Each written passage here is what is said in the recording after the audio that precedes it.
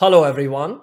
One of the most common questions I receive is around where to start learning PowerApps. In this video, I will share Microsoft PowerApps learning resources.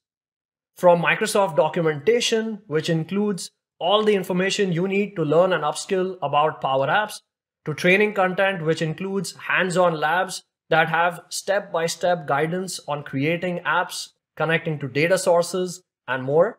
Signing up for the Microsoft Developer Plan so you get a free environment in which you can start creating and learning about PowerApps, to playlists of videos which include the most commonly used controls and features of PowerApps that every app maker must know about. So let's check it out in action.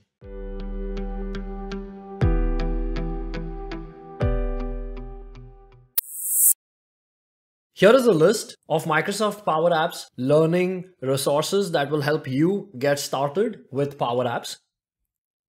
PowerApps documentation. This is a one-stop shop for documentation that covers every aspect of PowerApps. From what is in PowerApps, to what's new in PowerApps, to learning videos, to training content.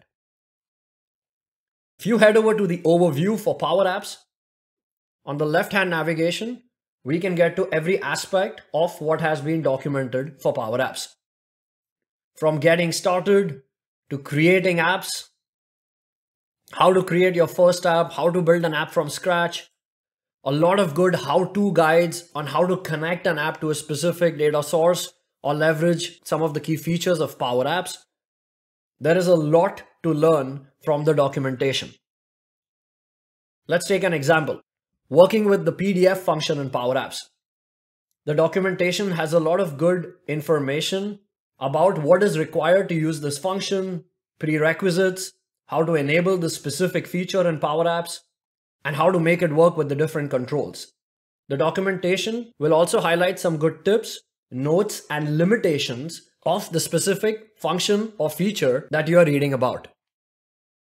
There is also a search experience. So let's say I'm looking into building responsive PowerApps.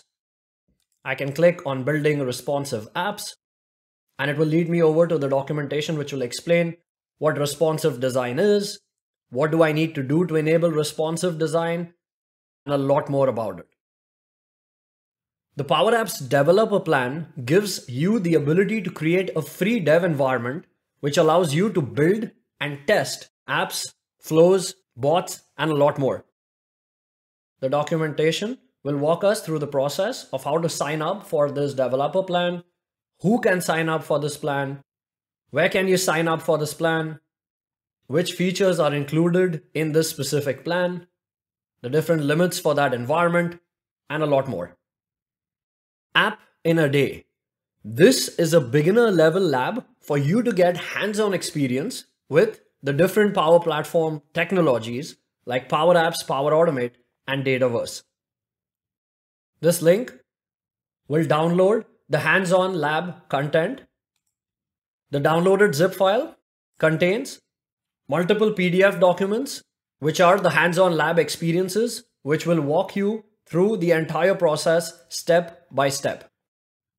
From learning about the Canvas App Studio experience, learning about the different formulas, controls, connecting to data sources, and a lot more. We also have training modules in Microsoft Learn. One of them is for creating your first Canvas app. This module has learning materials covering basics of different building blocks of PowerApps. On similar lines, there is a Microsoft Learn module for creating model-driven applications. We can see that there are plenty of modules available here to learn about different aspects of building PowerApps.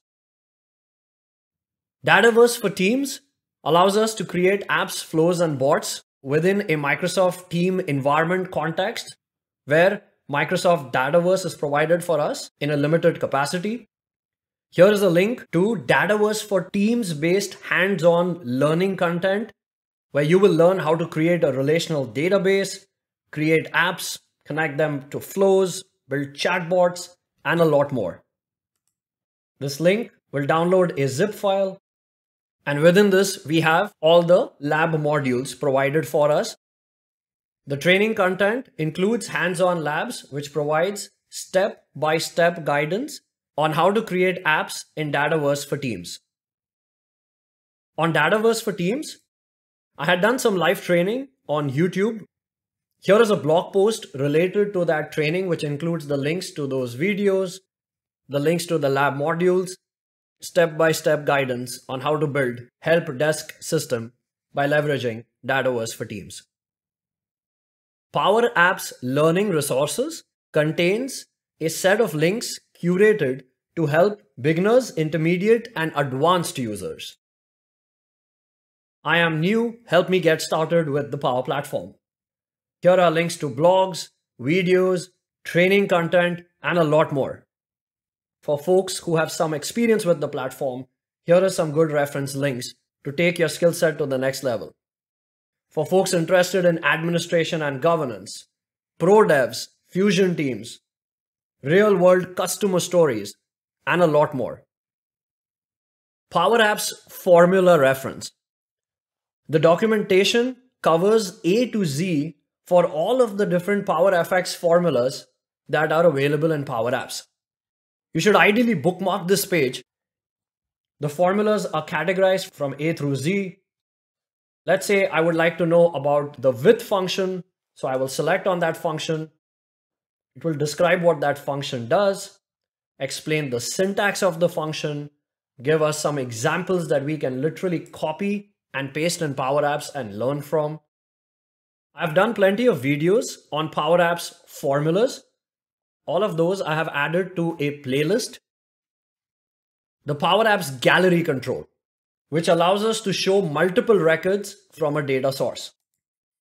Once again, the documentation will provide all the details around what that control can do, includes details about limitations, the key properties of the gallery control, and all of the additional properties that are a part of that control.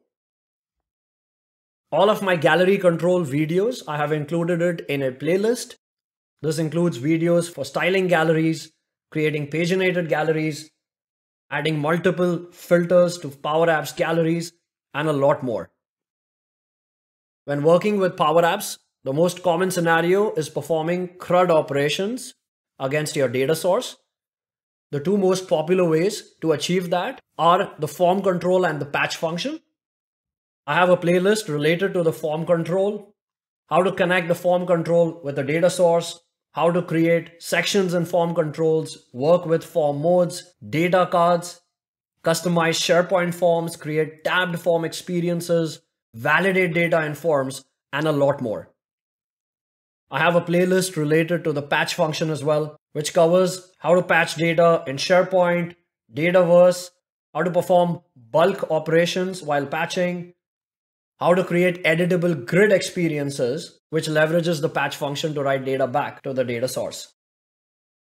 Responsive design refers to the ability of an app to automatically align itself to the different screen sizes and form factors.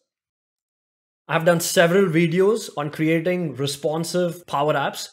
These are step-by-step tutorial videos. Power Apps components are reusable building blocks for Canvas apps so that app makers can create custom controls to use inside an app or across multiple apps by leveraging component libraries. The blog post itself has a video that will walk you through how to use components in Canvas apps, step-by-step guidance on how to add components, how to use custom properties within a component, and more. When components was first announced, 10 reusable components were provided for us. You can download all those components and start using them in your applications. The Creator Kit contains a set of awesome components that you can straight out leverage and plug in your Power Apps. For components, there is hands-on lab content as well, which provides step-by-step guidance on how to create a carousel component. My playlist on components covers a left navigation component, SharePoint list attachments viewer component, a map component, and more.